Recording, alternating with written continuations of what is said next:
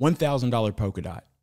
I know that sounds crazy right now, but just for starters, let me remind you of the price of Ethereum last year. In 2020, and of course, it was part of the crash from the pandemic, we saw Ethereum as low as around $100. Now, at that time, if I had asked you, could it reach $4,000, you would have said, I'm crazy. No way. Especially within a year's time frame. So not only did we see it reach $4,000, we saw Ethereum go on to be as high as $4,500 this year. That's a 45x. So I say that it's a setup so that you understand how quickly these things can move. We saw Bitcoin go on a crazy run as well, and pretty much all of the cryptocurrency world. So now that that's out of the way, and you at least have the vision for what these cryptocurrencies can do, let's talk about that $1,000 Polkadot. And in today's video, I'm going to give you 7 reasons, not only why Polkadot can reach $1,000, but 7 reasons why it will reach $1,000. And it's very simple. Number 1, Gavin Wood. He helped write the code for Ethereum. So the reason he left, he had his own vision that he thought Ethereum was not meeting. So he goes on, he creates Polkadot, but I think it's important to lay the groundwork that he was one of the original people involved in Ethereum. So you look how far Ethereum's come. And as you can see, with the scalability being one of those issues, Gavin Wood has a different way of doing it. So he's been in the game for a long time. He took that experience, moved over, and started his own thing and gave us Polkadot. So that is the first reason. Now, second, interoperability. I want you to think about this. Think about a TV. Name the brand. It doesn't really matter. But let's just say a certain brand says, you know what? You're not going to be able to watch Netflix on this TV. Think about what that does to the sales of the TV. Think about how many people won't buy it or won't use it because of the fact that they can't get access to Netflix. See, it's no different in the blockchain world. And interoperability, which really, when it comes down to it, Polkadot is basically the number one crypto in terms of that, and they always focus on that. So what that means is they're trying to work with other blockchains so it doesn't close people out.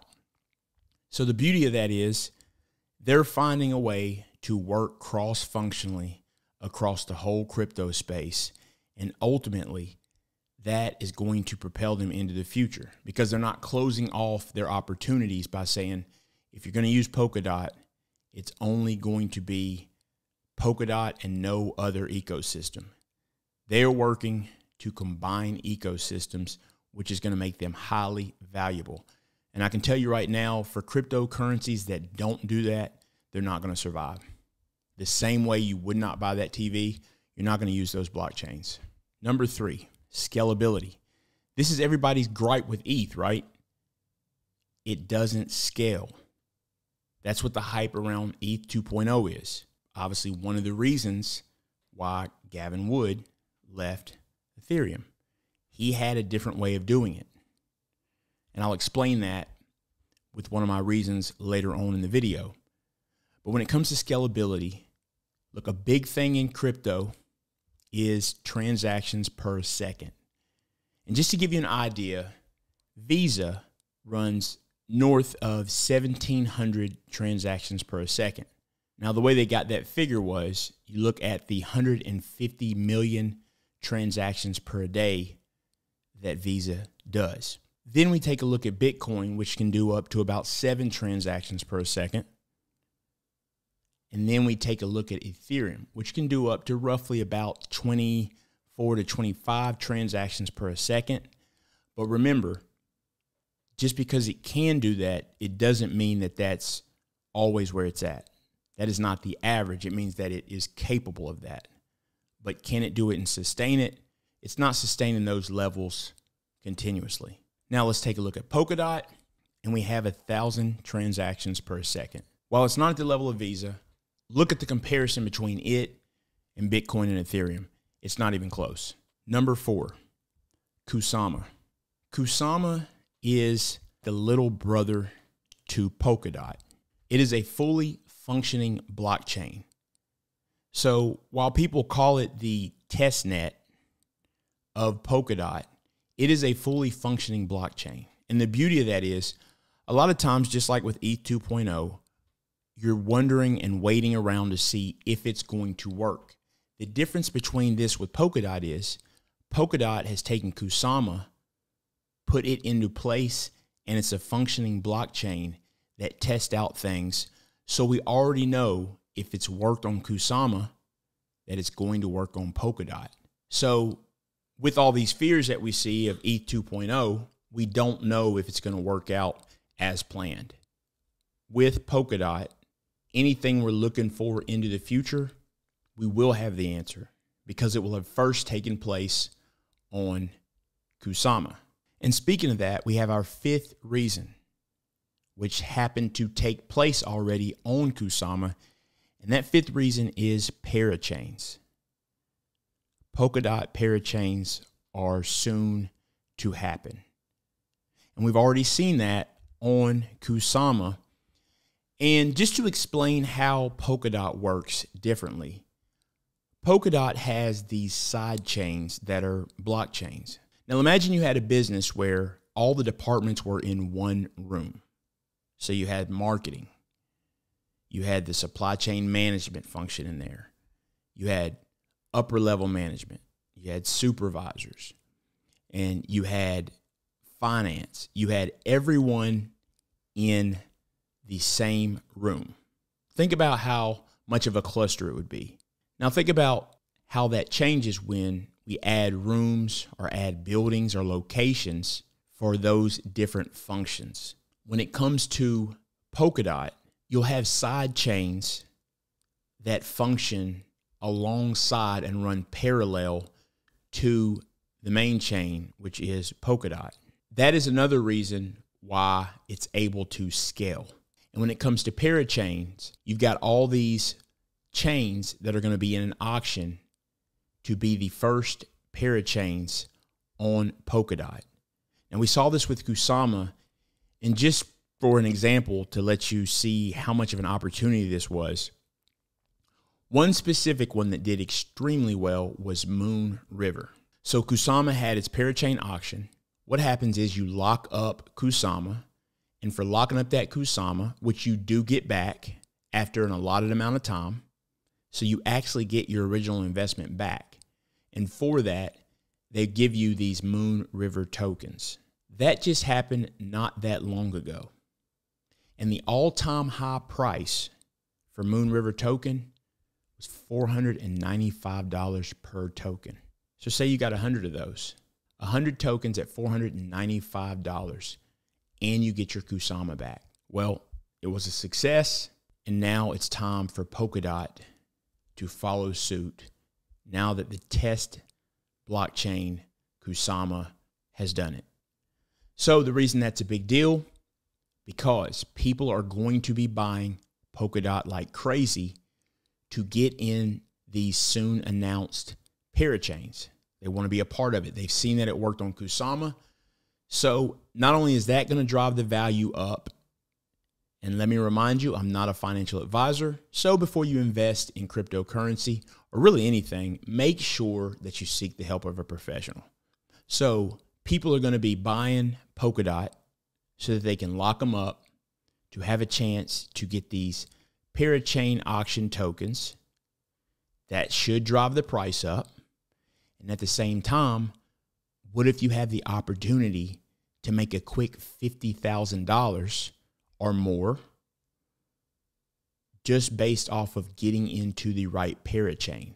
It's such a win-win. You don't even have to give up the original tokens. You get them back. Karura was another one that was on the Kusama Parachain auction. And with that one, it was 48 weeks. You get your Kusama back. So it'll be back into your hands in 48 weeks from the parachain auction. So you really want to pay attention to these parachain auctions and the announcement that should be coming soon. You do not want to miss that. With the sixth reason, we have the network effect.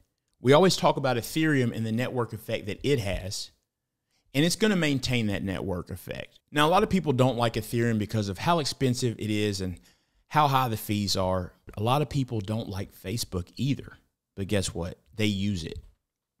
So people are going to continue to use Ethereum, and I truly do believe that in time, 2.0 will happen, and the scalability issues will be resolved. But we have to remember there are other opportunities for other blockchains. So like I mentioned, how Facebook may be the largest social media site, if you will, doesn't mean that there wasn't room for Instagram, doesn't mean there wasn't room for Twitter. So the same thing. When it comes to Polkadot, over time, they've been trusted. That also means institutional investors who are pouring money into Polkadot as we speak, and they will continue to do so. And you should remember that institutional investors are not as hasty as retail investors, so it should, over time, steady the price. And we're starting to see that more and more as time goes on. And for the number 7 reason, the history. The first thing you should do when you get into cryptocurrency is go back and study the charts. And when I say study it, I'm just simply saying look at the ups and downs, the ebbs and flows. Look at the price history of different cryptocurrencies. A lot of times people come into the space, you tell them about the possibilities, and they say there's no way. And the thing is there's 40 examples of where it's already happened. The reason why they don't see it that way is because they haven't studied the charts. That's why I started off with explaining about Ethereum and how Ethereum had done a 45x from the low of 2020 to the highs of 2021, and actually over a 45x. So study the history, and the history would suggest that Polkadot, right, it needs a 30 to 33x roughly from the price point we're at right now to hit $1,000. And I understand that market cap is different from Ethereum. It's not Ethereum, it's different. But I can tell you, a 33x in this space isn't all that out of the ordinary. $1,000 Polkadot is going to happen. When will it happen? If this bull run fully fires back up and we see similar price action like we've seen in the past, I truly do believe if Bitcoin reaches that high and gets into that 6-figure territory, like many expect, we can see Polkadot hit somewhere in between $300 and $500 during the remainder of this bull run. That's not $1,000. No, it's not. But that is amazing gains. So when will Polkadot reach $1,000? Now, could it do it the remainder of this bull run? Of course, it's possible. I don't think it's likely, though. What is likely is that it reaches it in the next cycle or within the next 5 years. So even if it is 5 years, if you think about it, if we maintain the traditional cycle, we should be able to see Polkadot within the next 5 years reach $1,000, because think about it. If it does reach $300 this time, that would be that low of what I just mentioned, then we're only looking at about a 3.3x in the next cycle to be able to hit $1,000. And it can go even higher. Make sure you pay attention to the parachain auctions that are coming very soon. I'm waiting on the announcement for exactly when they are going to happen. At the end of the day, it's going to take a level of patience to get there. A lot of people may not want to wait for 5 years, but in the grand scheme of things, where else can you get those types of gains in such a short amount of time? And honestly, when it comes to investing, those who are patient are rewarded. It's that simple. $1,000 Polkadot is going to happen. Let me know in the comment section, do you think Polkadot can reach $1,000? And if you do, when will it happen? And if you don't believe that it'll ever reach $1,000, also let me know in the comments why you don't think so. Thanks for tuning in to Perry Unlikely. If you got anything from this video today, make sure to hit the like button. Also, If you want to get more of the content that I'm posting, make sure to hit the bell for notification, and that's how YouTube will let you know that my new content is dropping. Also, if you want to rock with the channel, consider subscribing. Thanks for watching the content today, and I'll see you next time.